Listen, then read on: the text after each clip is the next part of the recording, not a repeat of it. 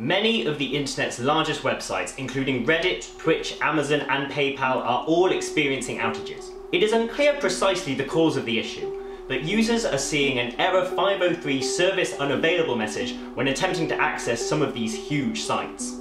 The problem can be traced back to content delivery network Fastly, which is also suffering from a similar outage. Fastly, which runs an edge cloud to protect websites from distributed denial of service attacks and speed up loading times, has said that it is investigating potential impact on their status website.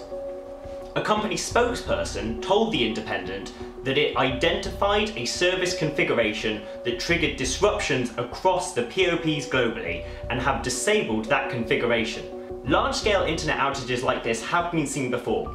In 2019, a Cloudflare issue meant that many of the world's largest websites went dark, something that was seen again in August 2020, which affected eBay, Roblox, Visa, and many other websites.